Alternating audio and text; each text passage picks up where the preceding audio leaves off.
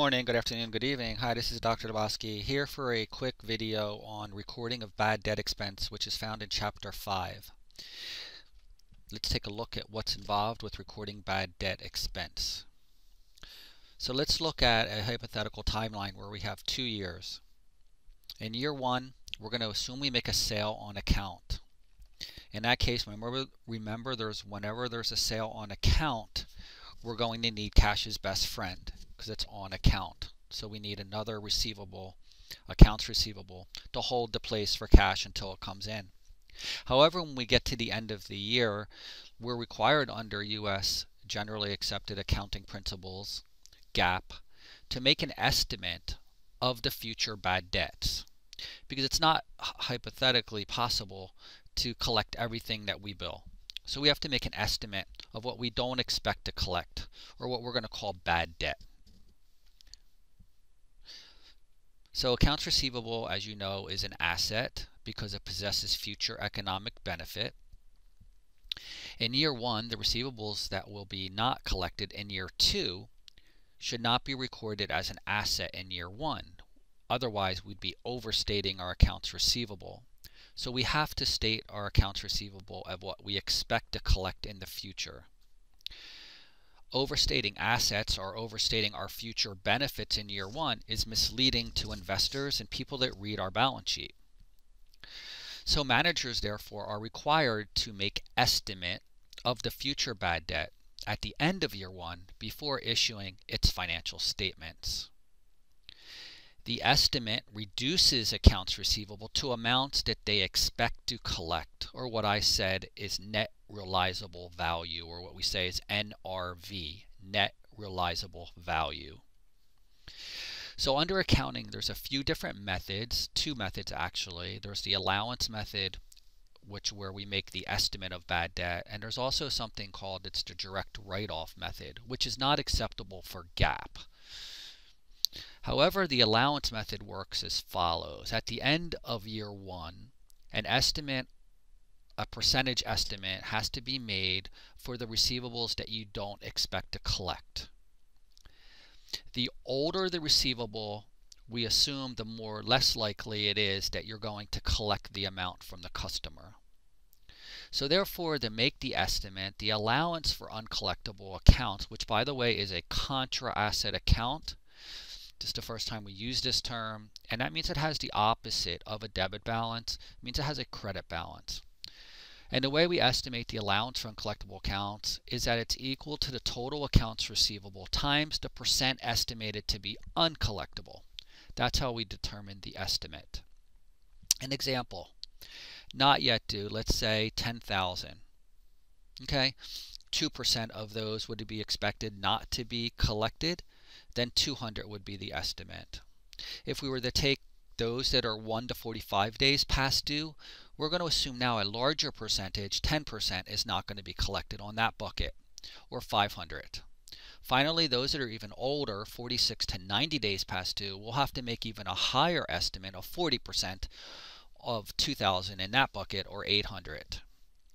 We then can add down, and we can see that our total estimate of what we don't expect to collect on these receivables is $1,500. So we would say basically that's the desired ending balance of our allowance for uncollectible accounts, which is our contra asset account. So $1,500 would be estimated to be uncollectible. The total accounts receivable obviously is higher, but the amount that we don't expect to collect is what we say is our estimated uncollectible. So how would we go ahead and record the year 1 adjusting entry? Again, this is an adjusting entry. We're going to go ahead and simply hit bad debt expense for $1,500 and credit the contra asset account. Notice it's got a negative in front of it because it's contra asset of $1,500. And again, this is contra to the accounts receivable account. Bad debt expense, as we know, is an expense that's reported in the income statement. Not like expenses we've studied so far, because it's an estimated amount. It's different than when we pay cash to buy inventory, or pay cash for a utility bill, or pay cash to our employees for worker salaries. All of that is definitely not an estimate. That's an expense that we can just see the cash going out and we can estimate it, we can call it an expense. This is an estimated expense. So the allowance for uncollectible accounts, as we know, is a contra negative asset with a credit balance. It reduces the balance of accounts receivable. So therefore, accounts receivable less the allowance account is the net amount expected to be collected in the future. Hope you're getting this. It's quite interesting, huh? So in the balance sheet, if we were to prepare a mini balance sheet, we would show the gross AR that we saw earlier of 17, less the 1,500 of allowance account, it's the contra asset account, would state our AR on our balance sheet at a net realizable value of 15,500. This is important because it tells us what we don't expect to collect against this 17. But on the balance sheet, the total assets will only reflect what we expect to collect. Note that accounts receivable is a current asset. Current assets are assets that are expected to be liquidated into cash in 12 months or less. Anything that's expected to be converted into cash greater than 12 months would be considered a non-current asset. We call that classification of our assets as either current or non-current. The allowance equals the contra current asset or negative asset. The net realizable value is the net amount expected to be collected. The allowance method prevents assets accounts receivable from being overstated by eliminating estimated uncollectible accounts. But remember, this is an estimate made by management. So beware, managers can manipulate estimates. So, in year 2, the actual bad debts were actually only 1,400. Remember, our desired ending balance in that account was 1,500. But it turns out that the actual bad debts were only 1,400. So in this case, we'll go ahead and apply the 1,400 against the contra asset account, the allowance. We'll debit it because we'll pull it out of that account. And we'll reduce our AR for the actual bad debts of 1,400. Because now these are actually bad, we can write them off against the accounts receivable. Notice the effect of the entry on the accounting equation, while there is no effect from bad news in year 2.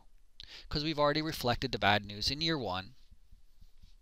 The bad news was recorded when we estimated the bad debts in year 1. When we estimate the bad debts, the assets decrease and the expenses increase, which means therefore stockholders' equity decreases because expenses decrease retained earnings, and retained earnings is a component of stockholders' equity. So if retained earnings decreases, so does stockholders' equity. When the bad debt actually occurs, we don't record the bad news again because we already recorded it in period 1. And in essence, what we're doing is just cleaning up these two accounts to reflect the actual bad debts. Now let's look at a T account. What is the balance in the allowance account at the end of year 2? First, in year 1, we estimated the 1,500. In year 2, we applied the write-off of the account. So in effect, this $100 balance after the actual bad debts are applied, we've actually overestimated the bad debt in year 1 by $100. So the ending year 2 before adjustment is $100. Now let's go down further and say at the end of year 2, the estimate for the bad debts in year 3 is going to be $1,700. So therefore, we're going to have to bring this account up to $1,700 to desired ending balance. In order to do that, we're going to need a plug. We're going to need to make another adjustment in year 2 to get it up to the desired ending balance of $1,700. So that means we would need to debit bad debt expense for another $1,600. And then we would have to credit the allowance for uncollectible accounts to contra asset for $1,600. So therefore now we would have $1,700 sitting in this account, which is how much we expect to write off or our actual bad debts to be in year 3 and after. So you see how this works is we make the estimate in the current period for what we expect not to collect in the future. What if the actual bad debts had only been $1,600? So again, the estimated bad debts in year 1 was a $1,500 credit. The bad debts in year 2 were $1,600. Well, that means we would have taken out more than what we had estimated not to be collected. So then our ending balance before adjustment would be on the debit side. Notice the left side's always debit, right side is credit. We would have a $100 debit balance. In order to get to our $1,700 year-end desired ending balance in this account, since we have a debit balance, we would need to credit this account for how much? Well, in order to get it up to $1,700, we would need to credit it for the $1,700 plus the $100 debit balance, because we underestimated the bad debt in year 1. Notice in the prior example, we overestimated it by 100. When you underestimate it, you have to add the underestimated amount to the desired ending balance of $1,700, which would give you an adjusting entry required of $1,800. Your bad debt expense would be debited for $1,800, and your allowance for uncollectibles would be credited for $1,800. As you can see, this brings you up to the desired ending balance. Do you realize what you were doing? What do you think about that question? So when you estimate bad debts, assets and net income are reduced. That should be clear from the entries. However, no bad debt has actually occurred. Do you notice that connection? You are recording decrease to assets, fewer receivables, in the current period. That won't be realized until a future period. And the bad debt might not ever happen at all. Welcome to the world of accounting. Once the bad debt actually occurs, there is no effect on assets or net income, since the effect has already been recorded. Since you are estimating, the estimated uncollectibles will be wrong. Managers use this as a way to manipulate reported earnings. As I said earlier, we have to be careful. This is an area that can be manipulated by management. If you need a little extra net income, just estimate your future bad debts and current bad debt expense to be what? All right, you'd lower it. You'd make the estimate lower, because an expense reduces net income. So if you make the expense lower, your net income will be higher, your profits will be higher. Example, before adjustment, accounts receivable $200,000, not yet due, plus $50,000 past due. The allowance has a $2,000 credit balance. The estimated uncollectible represents 6% of not yet due, $200,000, plus the 20% of the past due. So in that case, we would take 6% of $200,000 and 20% of $50,000, or $22,000. Notice that our allowance account, which keeps track of everything that we've previously estimated that we didn't expect to collect, has a credit balance of $2,000. But what's our desired ending balance? It's $22,000, correct? So how much would we have to increase this allowance account to get it up to the desired ending balance of $22,000? Correct. I heard one of you shout out $20,000. So we would debit bad debt expense for $20,000, credit the allowance account for $20,000. Let's assume, on the other hand, instead of a credit balance, our account had a debit balance. So that means we would have underestimated the bad debt in a prior period. Remember what I said, when we overestimate it, then we have to add the debit balance to the desired ending balance in order to get the correct amount. So in this case, what are we going to do? Our bad debt expense is going to have to be, yes, increased by $24,000, debit bad debt expense, because remember, we have a $2,000 debit in there, and we want to get this account up to $22,000. So we'd have to credit the allowance account for $24,000. A $24,000 credit minus a $2,000 debit would leave a $22,000 credit, which is this red number, which is our desired ending balance. And then that would be all that would be required. Let's look at a real company, Wynn Resorts. You ever hear of Wynn Resorts, the casinos?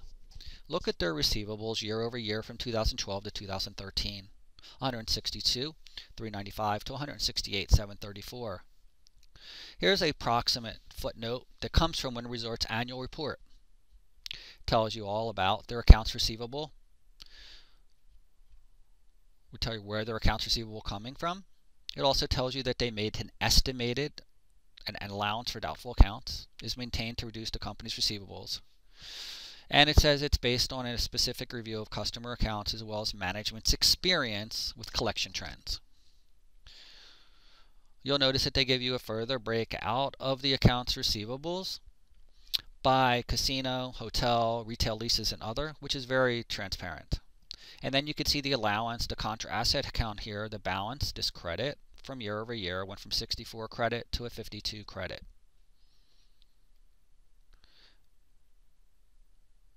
Right, we can see that the accounts receivable is good. That's our gross, but this is the bad part of the accounts receivable. This is what we expect not to collect against this 221 in the future.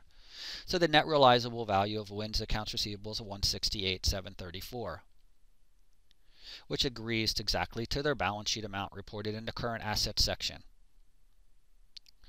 Allowance method versus the direct write-off method. So the direct write-off method, everyone, is not GAAP. So in this case, the allowance method, if we had services on account of 10 and an estimated bad debt of 2, we would debit bad debt expense, we would credit the allowance for 2.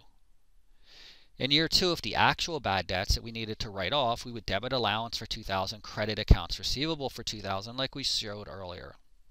This does not affect anything because the bad debt is in year 1 is where we affect our income statement. The direct write-off method in year 1, when we make an estimate of the bad debt, we do nothing. We only record it when we write the account off, which was in year 2.